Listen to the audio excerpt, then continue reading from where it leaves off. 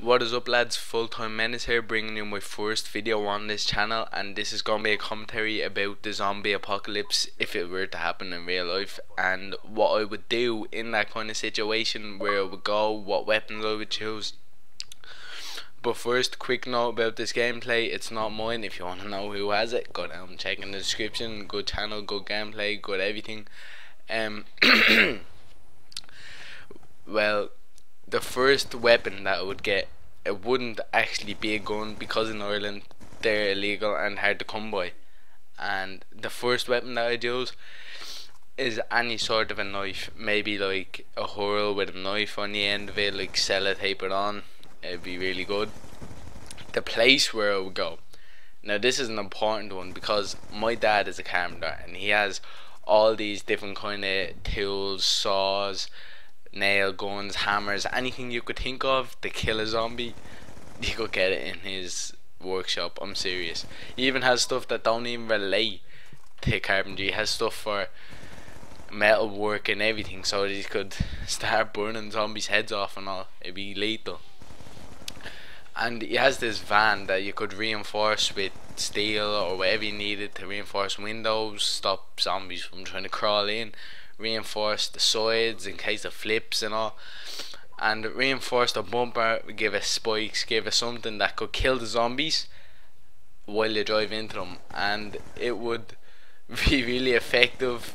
No one's gonna get in their car. The only thing that would be hard to come by would be petrol, so I'd get in that, come down to like petrol station or gas station for you Americans if you're watching this, and pretty much camp it out there so that I can have all the petrol I need to make anything. I could use the electricity in my dad's car then, because you know, if it's a zombie apocalypse there's gonna be no electricity, and that's probably what's gonna cause it.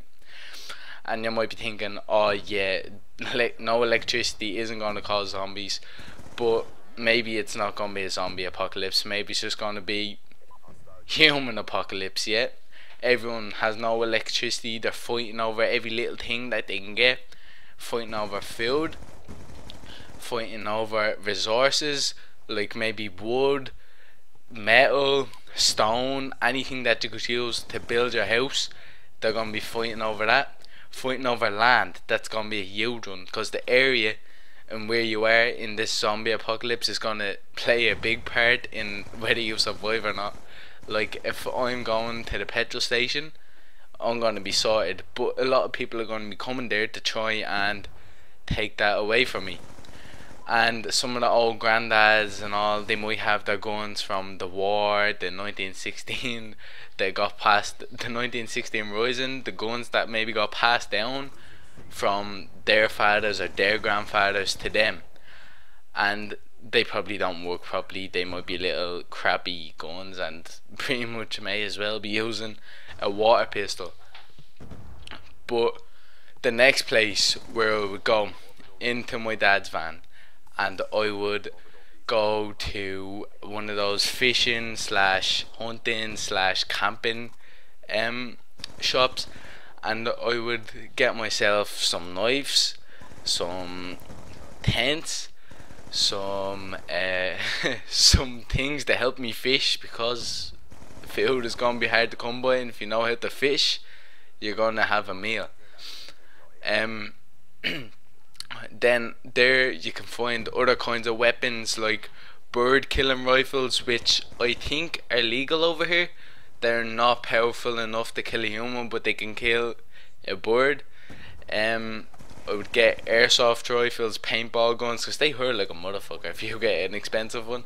And in this time, money's not going to be worth anything, so you're pretty much stealing from everybody, creating your own stuff from scratch. And then I would head off to the local Tesco's and just break in there with all my new weapons and just start causing mayhem, shooting people in the face, and then I'd be getting my food that I need to survive. I would pack the shit out of my dad's van with dry foods that don't go off, canned foods, anything, frozen foods that I could keep frozen somehow. I'll figure out a way. I'm a genius, you know. straight A student. The next thing I would do is save up and get enough dollars to go over to the random box and purchase myself a sexy ass new gun that I could use to kill some more people, get some more food, get some more anything that I need to survive, because that's going to be my main goal, to help me survive and my family and friends survive. Well, I probably won't even have that many friends anymore, because we'd be all fighting over resources for each other's families, food for each other's families, and anything that could help you survive, weapons, anything.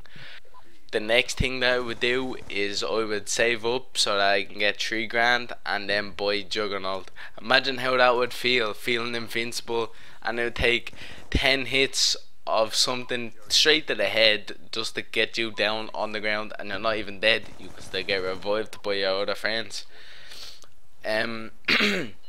So if you guys haven't got the DLC for Black Ops 2, I would really recommend getting it, even though I haven't got it myself. Other people have said it's brilliant. I've seen videos and it looks really good, and I really want to get it. But first I have to get my Xbox Live as well. And this has been FullTimeMenace, and it's the end of the commentary. Please leave a like and a comment.